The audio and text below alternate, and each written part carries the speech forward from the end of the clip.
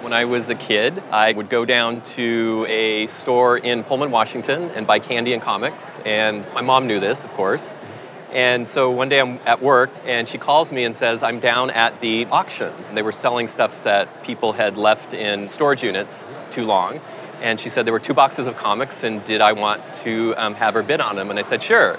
And so she brought them home, and in the box were these 2 comics. And about 5 months ago, she calls me, and I had a whole bunch of stuff in their attic. And she said she needed me to come and take them out of the attic because they were taking up too much space and they were consolidating stuff.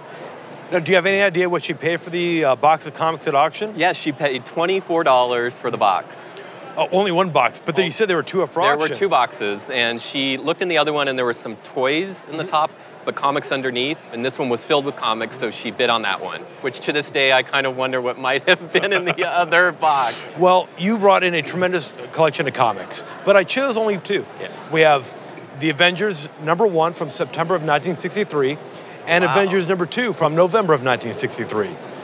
So the reason I chose these 2 comics is because right now the Avengers are very big in the public consciousness. Yeah. In 2015, Marvel Comics released their latest movie, Avengers Age of Ultron. Yes. And you've got coming out in his first movie very soon. I heard about this, Ant-Man. Ant-Man. I mean, these are some of the most iconic Marvel superheroes. I mean, it's written by Stan Lee, the art by Jack Kirby, with just some creators of such amazing, amazing characters. Stuff we both grew up with and grew to love. And then we've got Avengers #2, and it introduces a new character, the Space Phantom, which, unfortunately, I don't think anyone really knows about anymore.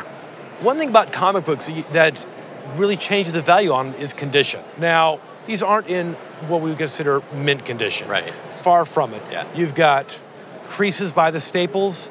You've got a section here that is completely folded back. Right. You've got what we call a rolled cover, which means the cover is slightly offset, especially on this one, is particularly bad. Do you have any idea what the value might be on them? I honestly really don't. At auction, in what we would consider unprofessionally graded condition, this would sell for around $450 to $550. Really? Wow. That's really cool. But Avengers #1, we estimate in this condition, it would probably sell at auction for between $4,000 and $6,000. No way. You were kidding me. In that condition? Wow. My mom is going to freak out. I cannot believe that she kept them all these years. She's totally not going to believe this story. Seriously. Wow. Oh my God. That is unbelievable. That is amazing. I don't even want to touch them now. Mom, you did good.